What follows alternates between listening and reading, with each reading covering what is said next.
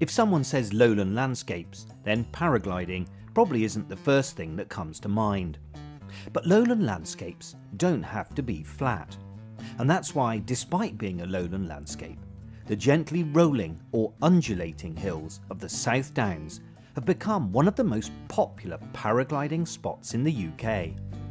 It's also a fantastic example of a scarp and vale landscape. To get to this spot, the paragliders make their way up onto the South Downs via the dip slope. They set up their kit on top of the escarpment, and once they're ready, they run down the steep escarpment slope and take to the air over the vale below. The paragliders might not know it, but the main reason this area makes a great launch pad is because over millions of years, different rock types have been affected differently by physical processes like weathering. The South Downs form the southern end of what was once a giant dome of folded sedimentary rocks, pushed up by tectonic movements.